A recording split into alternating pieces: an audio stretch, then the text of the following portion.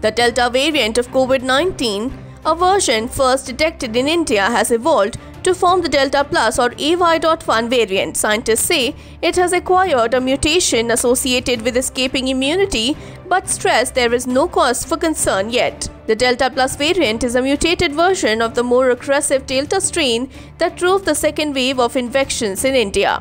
It is characterized by the K417N mutation in the spike protein of the SARS-CoV-2 virus that causes the COVID-19 disease. The spike protein is what helps the virus enter and infect human cells, and the K417N mutation has been associated with immune escape or evasion that leaves it less susceptible to more immune to the vaccine or any form of drug therapy.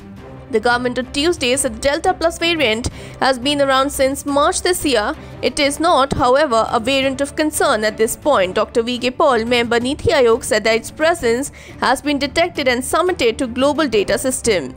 There are 36 confirmed Delta Plus cases in UK, and it accounts for at least 6% of the cases in UK. 2 UK cases were registered more than 14 days after the second vaccine dosage, making them breakthrough infections. However, there is no cause for concerns as reports of new variants are still low and there is no indication as yet about the severity of the disease.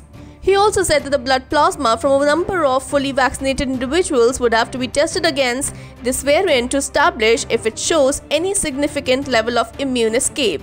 Studies differ on just how effective vaccines currently are in India, Covid-19 and Covaxin, in protecting against the Delta variant.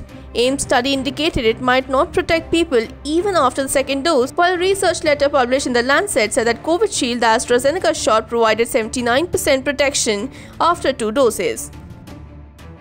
Subscribe to Oneindia channel and never miss an update.